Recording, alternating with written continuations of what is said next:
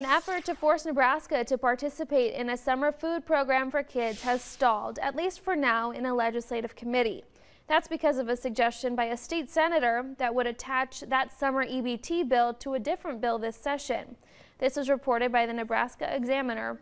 LB 952 was introduced by Senator Jen Day and would reverse Governor Pillen's decision to deny the state's participation in the summer EBT program. Yesterday, Senator Ben Hansen suggested attaching her bill to his, LB 1381, which would require all people ages 16 to 59 to work in order to receive SNAP benefits. Hansen told the Examiner it could be a win-win, potentially seeing more bipartisan support. But Day says the move simply isn't needed. Hansen's bill will be heard in committee next week.